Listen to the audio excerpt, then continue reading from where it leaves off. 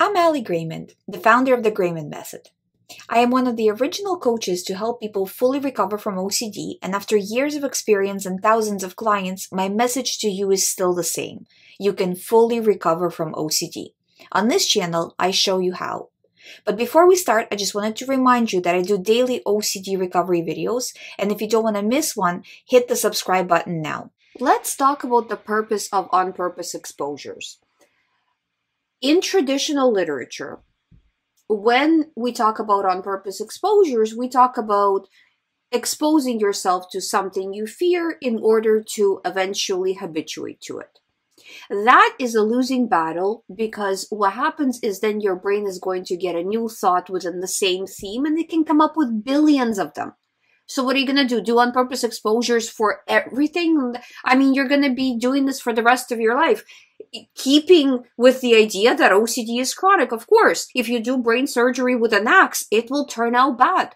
There is no cure. It's not the brain, it's the axe, right? So same thing here. On-purpose exposures done with an intent to habituate is a losing, never-ending battle. Why should you do, though, on-purpose exposures? What is a good idea? When is a good idea to do it?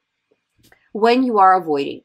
If you are avoiding things that are normal specifically for you, we're not talking about other people. Everybody's life is different.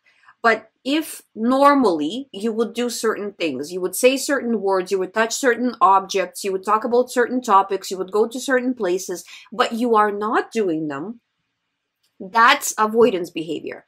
To stop avoidance behavior, little by little, we need to do on-purpose exposures to get yourself into your personal normalcy, okay?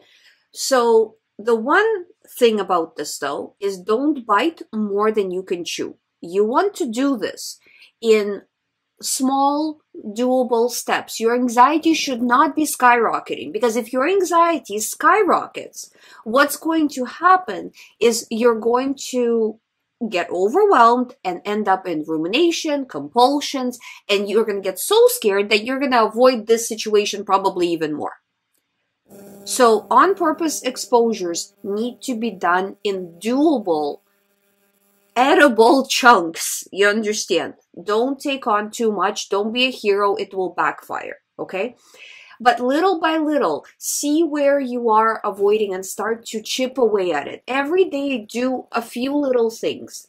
And then also at the same time, make sure you're not adding avoidances elsewhere, because our goal is to get rid of all of the avoidances. So that is the true purpose of on-purpose exposures. Exposing to everything under the sun, going to extreme exposures is unnecessary and harmful. If you're whoever, whatever their name title is, if they are doing on-purpose exposures that are extreme with you, get up and walk away. They don't know what they are doing, and they can cause you more harm than good. Don't be afraid to say no to a medical professional. Don't be afraid to voice your opinion. That's very important. It doesn't have to, if an exposure goes against your religion, goes against your morality, goes against what you feel in your heart is right, don't do the exposure. Only do, again, what I said, in little doable chunks to get yourself to your personal normalcy. I hope you find this video helpful. If you would like to book an emergency session for today, I will leave the link below. Subscribe if you haven't. I will see you tomorrow.